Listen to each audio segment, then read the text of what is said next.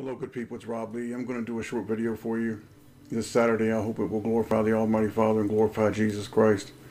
And it's about the authority and the power that Jesus Christ has. Now, I'm not going to get into a debate with any of you about is Jesus Christ the Father. We've already toured that mountain. Everybody has their own views, their own opinions of it. It's just not that important to me. I love him. If he is the Father, I don't believe he is. If he is the Father, I love him. If he's not the Father, if he's what I believe, that he's a part of the Father, he's an extension of the Father, I love him. I live for him. That is my life. There is no other way. So let's get into the power and the authority that Jesus Christ has in a world where everybody wants to take away that authority because everybody wants to do away with it. And what I want to do is read something to you, and I want you to see the authority and the power that Jesus Christ has. He is our everything. He is the author and the finisher. He is the beginning and the end of it. So, here is my information, flockofjesus.com. Here is my email. If any of you would like to send me an email, here's the website. Please go check it out.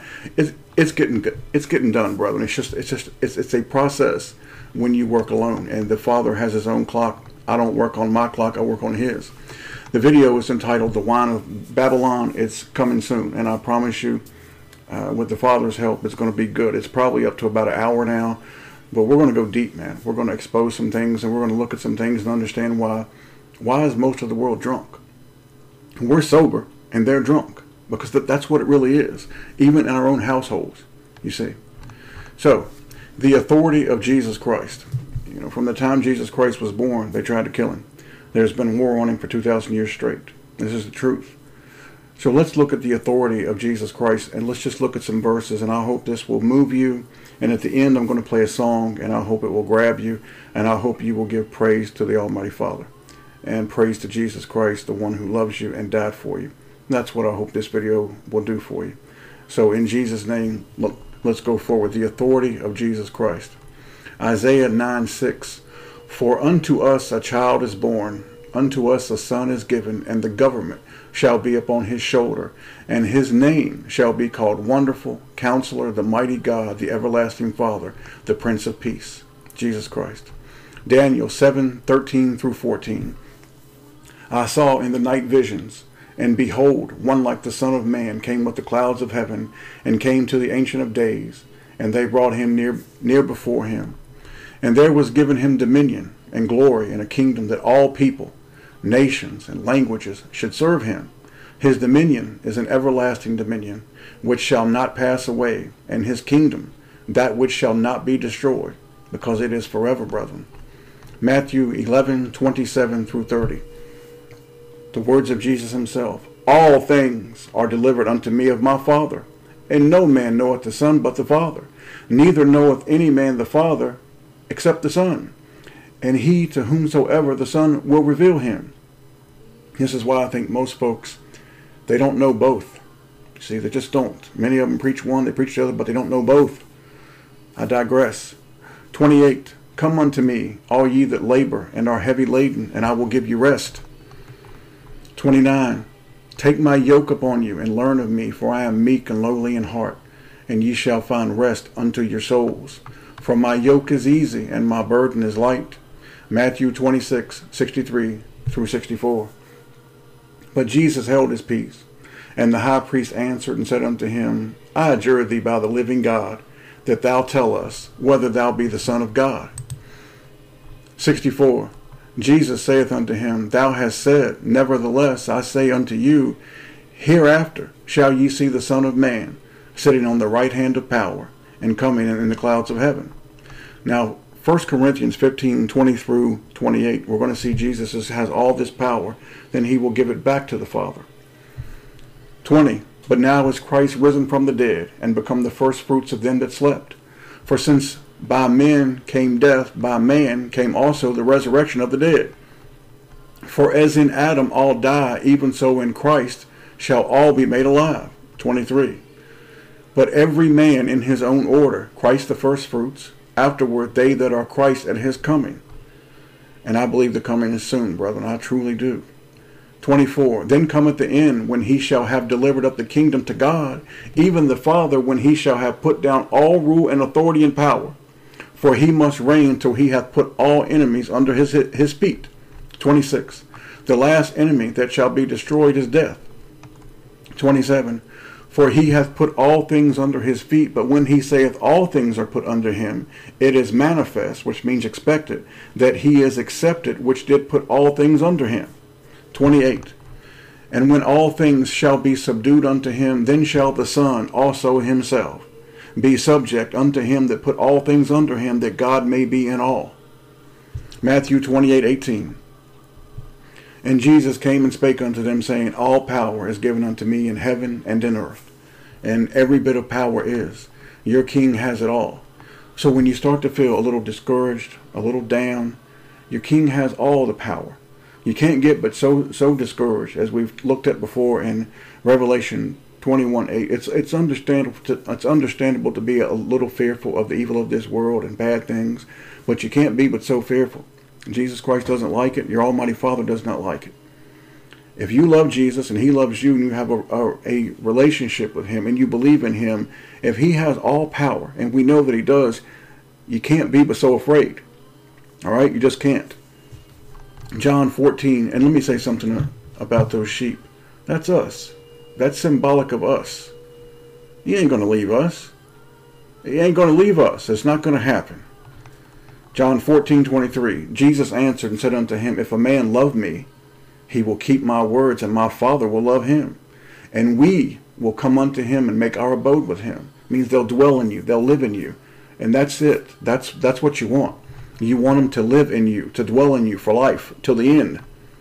John chapter 15. Pay attention, brethren. I am the true vine, and my Father is the husbandman. Every branch in me that beareth not fruit, he taketh away, and every branch that beareth fruit, he purgeth it, which means he cleans it, he trims it, that it may bring forth more fruit. Now ye are clean through the word which I have spoken unto you.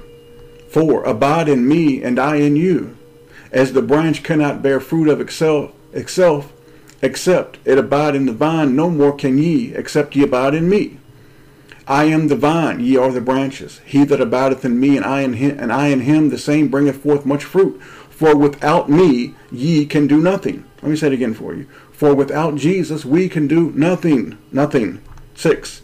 If a man abide in me, let me go over.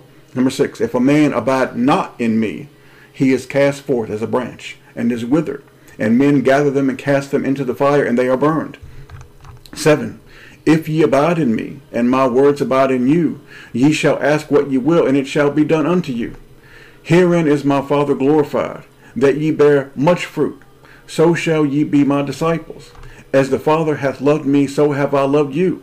Continue ye in my love. If ye keep my commandments, ye shall abide in my love, even as I have kept my Father's commandments, and abide in his love. Luke 1:30-33. And the angel said unto her, talking to Mary, Fear not, Mary, for thou hast found favor with God. And behold, thou shalt conceive in thy womb, and bring forth a son, and shall call his name Jesus. And he shall be great, and shall be called the Son of the Highest, and the Lord God shall give him the throne of his father David. And he shall reign over the house of Jacob forever, and of his kingdom there shall be no end. John 3:35-36. The Father loveth the Son, and hath given all things into his hand. 36. He that believeth on the Son hath everlasting life, and he that believeth not the Son shall not see life. Listen to me again. And he that believeth not the Son shall not see life. If you don't believe, if Jesus is not your life, you're not going to see life. But the wrath of God abideth on him. Jesus the judge. And no greater war has been done to try to take this away from Jesus, because folks don't want to be judged. They don't want to be held accountable. It doesn't matter, you see. Doesn't matter. John, what matters is Jesus. That's it. John 5:22. For the Father judgeth no man, but hath committed all judgment unto the Son. John 5:27. And hath given him authority to execute judgment also, because he is the Son of Man. John 5:30. I can of my own self do nothing as I hear. I judge, and my judgment is just, because I seek not mine own will, but the will of the Father which hath sent me. Jesus raises us from death. Again, the more power and the authority of Jesus Christ. That's who will raise you and judge you. Jesus. John 5. Look at that beautiful picture. That's your King. That's who will raise you. That's who will give you eternal life. John 5:21. For as the Father raiseth up the dead and quickeneth them, even so the Son quickeneth whom he will.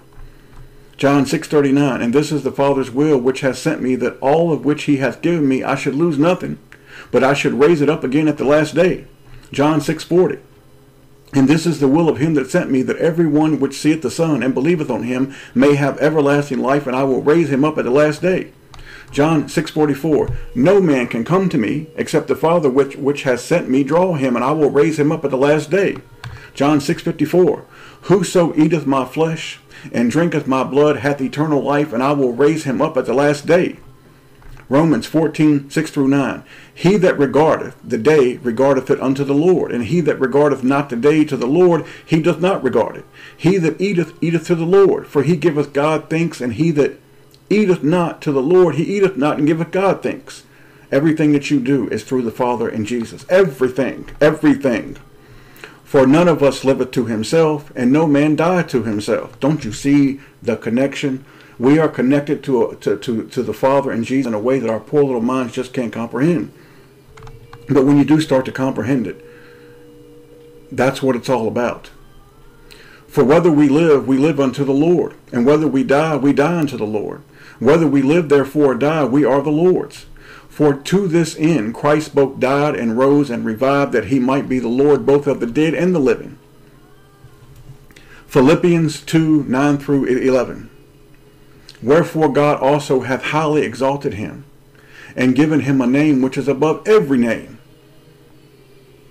that at the name of Jesus, not Yeshua or any other name, it's Jesus, every knee should bow, of things in heaven and things in earth and things under the earth, and that every tongue should confess that Jesus Christ is Lord, to the glory of God the Father. Hebrews 1:1-10. God, who at sundry times and in divers manners spake in times past unto the fathers by the prophets. Now listen, brethren, hath in these last days spoken unto us by his Son, whom he hath appointed heir of all things, by whom also he made the worlds, who being the brightness of his glory and the express image of his person, and upholding all things by the word of his power, when he had by himself purged our sins, sat down on the right hand of the majesty on high. For, being made so much better than the angels, and he hath by inheritance obtained a more excellent name than they, for unto which of the angels said he at any time, Thou art my son? The Father has never said to any angel, You are my son. He said it to Jesus, and he also said it to you and I. Think about that. This day have I begotten thee, and again I will be to him a father, and he shall be to me a son. But Jesus was the first. And again, when he bringeth in the first begotten into the world, he saith, And let all the angels of God worship him. And of the angels he saith, Who maketh his angels spirits, and his ministers a flame of fire. But unto the Son he saith, Thy throne, O God, is forever and ever. A scepter of righteousness is the scepter of thy kingdom. Thou hast loved the righteousness, and hath hated iniquity. Therefore God, even thy God, hath anointed thee with the oil of gladness above all thy fellows. Jesus is first and foremost. 10. And thou, Lord, in the beginning hast laid the foundation of the earth, and the heavens are the works of thine hands. Hebrews 2:5-10. For unto the angels hath he not put in subjection to the world to come, whereof we speak. But one in a certain place testified, saying, this is talking about David, What is man that thou art mindful of him, or the son of man that thou visitest him? Thou madest him a little lower than the angels. And this is talking about Jesus. Notice it just said he was made above the angels. Now he's lower. He was a little lower than the angels, brethren, when he walked on this earth with us, like us, like us. Thou madest him a little lower than the angels. Thou crownest him with glory and honor, and did set him over the works of thy hands. Thou put all things in subjection under his feet, for in that he put all in subjection under him, he left nothing that is not put under him. But now we see not yet all things put under him. But we see Jesus, who was made a little lower than the angels for the suffering of death, crowned with glory and honor, that he by the grace of God should taste death for every man. Jesus did it all for you. All for you. For it became him, for whom are all things, and by whom are all things, and bringing many sons unto glory, to make the captain of their salvation perfect through sufferings. 1 Peter 3:22, who is gone into heaven, and is on the right hand of God, angels and authorities and powers being made subject unto him. Revelation 17:14.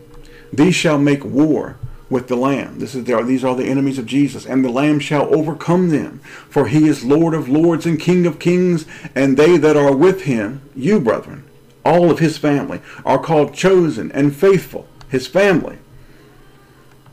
The Lion of Judah is returning soon. The enemy has no clue. They're not supposed to. Revelation 19:11 through 16. This is talking about the return of Jesus. And I saw heaven open, and behold a white horse, and he that sat upon him was called Faithful and True, and in righteousness he doth judge and make war. His eyes were as a flame of fire, and on his head were many crowns, and he had a name written that no man knew but he himself. And he was clothed with a vesture dipped in blood, and his name is called the Word of God. And the armies which were in heaven followed upon him white horses, clothed in fine white linen, white and clean, pure. And out of his mouth goeth a sharp sword, that with it he should smite the nations, and he shall rule them with a rod of iron, and he treadeth the winepress of the fierceness and the wrath of Almighty God. It's not a game. 16. And he hath on his vesture and on his thigh a name written, King of kings and Lord of lords, Jesus Christ. Now there is the hand of Jesus Christ. It's mighty. You just read how mighty it is. It's yours. Reach out and take it. I'm going to play a song for you, and I hope that you will be moved to praise the Almighty Father and praise Jesus Christ. If you got to scream, shout, cry, give them praise. They love you, and you love them. That's your family. May the Almighty Father bless each and every one of you. May he bless you and touch you tonight. May he bless you in the name of Jesus Christ. Amen.